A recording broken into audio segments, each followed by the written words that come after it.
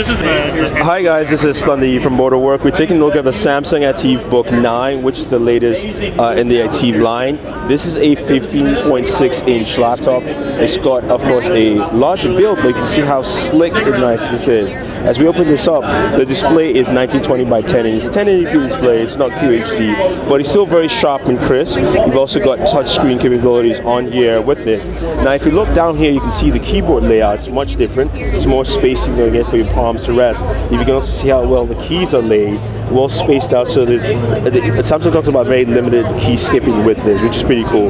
Now, in terms of specs, you can get an i5 or an i7, 8 gigs of RAM, up to 256 gigabytes of SSD storage, and also this thing has about 14 hours of battery life. So you can take this on the road with you, watch a movie or two, still do work, and still have battery left on this thing. You've got Bluetooth 4.0, HDMI ports. You've got, if we bank out here, we do have a USB port here, HDMI, your headphone jack, and security lock. And then if we look over to the other side, we have two more USB ports here on this side, and of course we do have another steering port here. So this is the ATIV Book 9. It looks very nice. Right now we do have it in 15.6 inch size ratio. Hopefully we see more sizes from Samsung, but this is what they have on the floor. They do have the active sync and also the lossless audio, which basically allows you to get some very solid sound with your system and connectivity with all your devices.